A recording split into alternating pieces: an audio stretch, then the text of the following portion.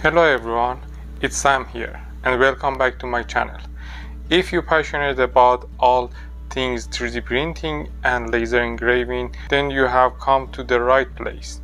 On this channel I share everything you need to know about this fascinating technology. From tips and tricks to project showcases. There is always something exciting happening here. So if you are as enthusiastic as I am about 3D printing and laser engraving, make sure to hit the like button and subscribe to my channel. Trust me, you won't want to miss out on any of amazing content we have in store. Let's get started. And today I have a short video for you that is how we can add a Wi-Fi module to Elegoo Neptune 2S, because we know every time we want to update or print something here, we need to go and back between the computer and the printer. With the Wi-Fi module, it can reduce going back and forth between the PC and the printer. You can start and stop printing or copy the print directly from PC to your printer. What we need here is the Wi-Fi module. I bought it out of AliExpress. Before tax was $8 more or less, and maybe it was in the post for 2 weeks, something like that, and it's easy to install it. Just we need to have this Wi-Fi module and putting in the right pins inside the printer and update the firmware. Let me to open the backplate and I'm going to show you how you can install it. I need to mention I found 2 different versions for this kind of module. One it is from Big Tree Tech and maker base model. These boards are based off maker base, and I couldn't run the printer with this type of module, but with a maker base version it's very easy. As you can see, the pin headers here, they have a green pins and black one. Also the module for the Wi-Fi, it has a green pins and black pins. Just we need to match them and push them. If you put them vice versa, maybe you see some magic smoke. And it's easy, just we need to push it in these pins.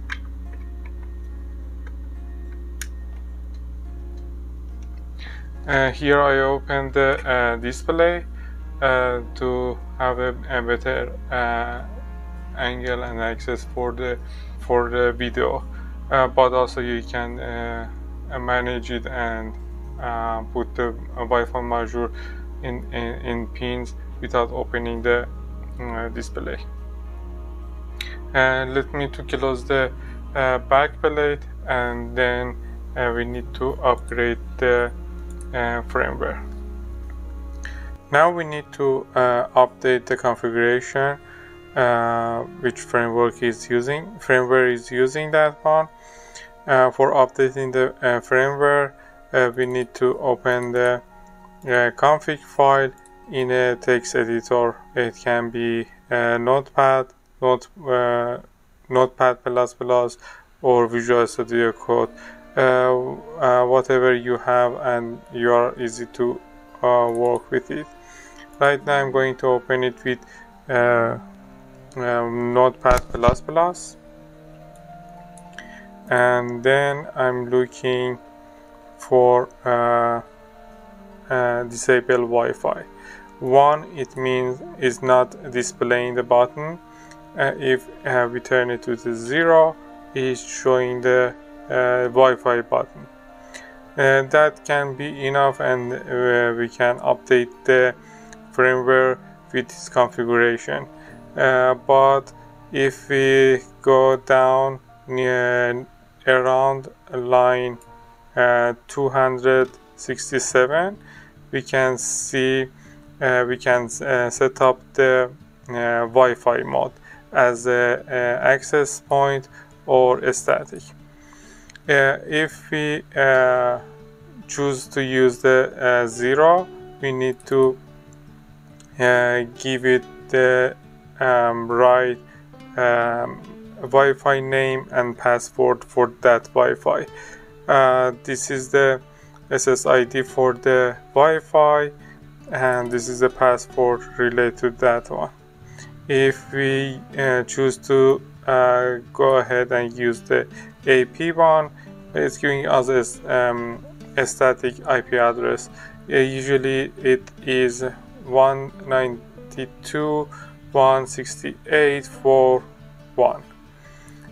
But right now I'm going to connect to my Wi-Fi, and I'm going to change it to my Wi-Fi name. It is test Wi-Fi, and the password, it is very secure, 1234567 and here if you want to use the this company cloud, you can set it up, but I don't want to use that. I'm going to turn it off. Also, if you set the Wi-Fi lease scan as a 1, when you don't have the Wi-Fi setup here, it's showing you the list of Wi-Fi around your device. But I am going to connect directly to this Wi-Fi, and I'm going to turn it off. If for any reason your machine cannot connect to this Wi-Fi, is switching back to AP mode. They put it as a fallback.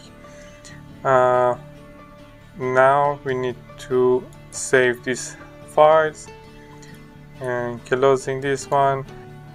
Just you need to copy these configuration files to the root of micro USB. And just in case if it didn't set up, you can copy a whole folder here. Peaks, fonts, and bins. It's updating everything on your board, and most likely it can resolve your problem. Let's head back to the machine and see what's the next step. For updating the new configuration, just we need to put the micro SD inside the slot and turn on the machine.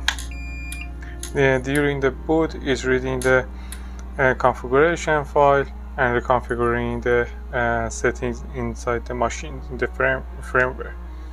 And then when we are going to settings, Wi-Fi, here is going to connect to the Wi-Fi and give us a IP address. I need to mention you need to be in same network, or at least have access to this machine through the network. If you are setting up the printer inside the guest network, maybe you don't have access from the main network to the guest network. Just in case if you couldn't find it, or you had any other issues. If it cannot connect to the network is falling back to AP mode and is giving you IP address just for this machine, and you need to connect directly to machines and print it. Now let's head to the PC and see what other configuration we need to do and how we can print it.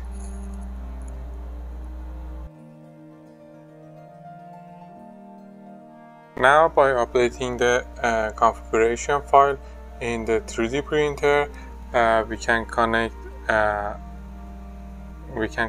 to 3D printer wirelessly. Right now I'm going to use latest version of the Kiro is 540. First we need to install a plugin from the marketplace. If you search for Wi-Fi, you can find this plugin, MKS Wifi plugin. First we need to install it and accept the terms and conditions. And then we need to restart the Kira.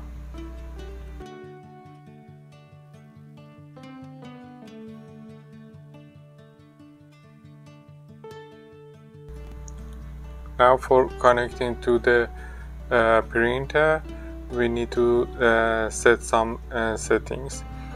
Inside under the settings menu, printer, manage printers, by selecting the printer profile, we can set up some settings under MKS Wifi plugin.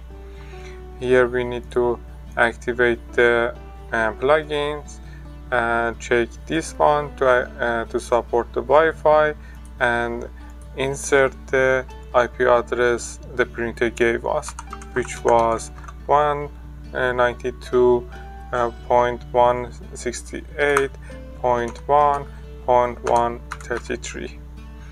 Just remember your both machine, your PC and the printer, they has to be in the same network.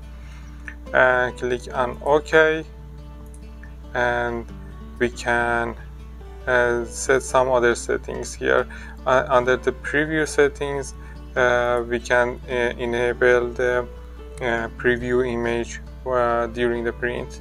We are selecting the default under the printer model, and in the advanced settings I'm going to put the maximum file name 100 character, and then checking these two checkbox, starting the print after upload and switching to monitor tab after file uploaded. And then when we're coming back to the network settings, selecting the IP address and connect. If we are getting this error and this message, it means we are connected to the printer. We can print it. Let's do a quick print here. Auto tower, and selecting this pattern is for bed leveling, and then by clicking on print over Elegoo Neptune 2S is the name of profile we put it for our printer. It's starting uploading the job, and it's going to start the print.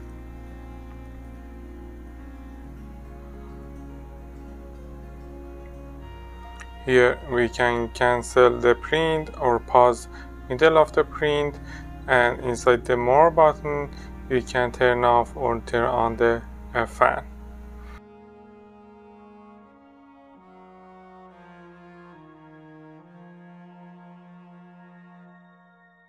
As we wrap up this 3D printing and laser engraving adventure, I hope you have gained some valuable insight and inspiration.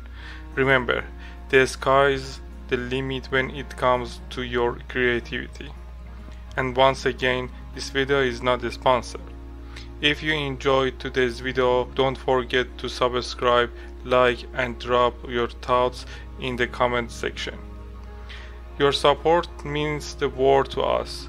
Until next time, keep creating and inventing, and I will see you in the next video.